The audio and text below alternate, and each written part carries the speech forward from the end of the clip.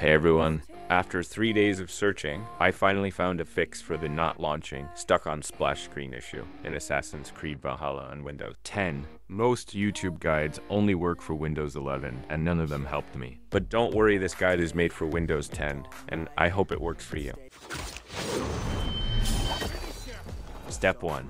Close background apps like MSI Afterburner, Ctrl, and similar apps if you're using them because they can interfere with the game or cause crashes. Step 2.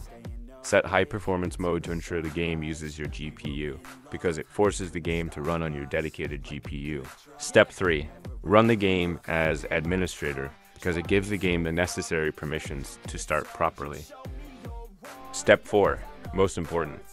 Use Process Lasso to allow the game to use all CPU cores.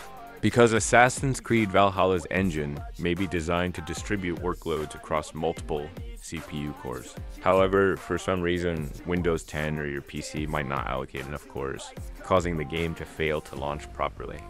Setting it to use all available cores ensures a smooth startup. Follow these steps to fix it.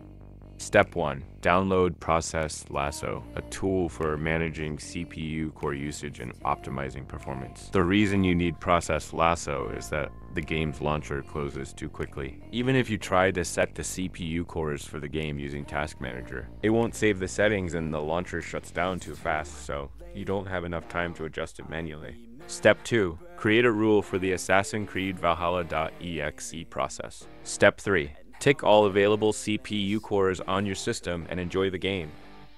Select options. CPU. CPU affinities. Copy the exact name of the .exe file from the game installation folder.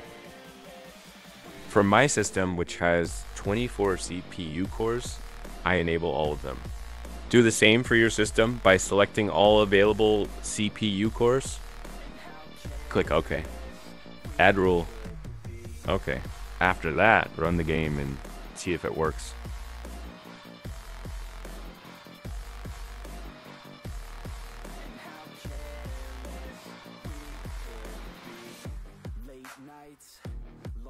Important note, if your game is installed on drive D, E, or any drive other than C, and the fix still doesn't work, the game might need to run from drive C. If that's the case, follow the tutorial linked in the video description below. It's quick and easy, but first, make sure to follow my guide and test the game before trying the next solution. Thanks for watching.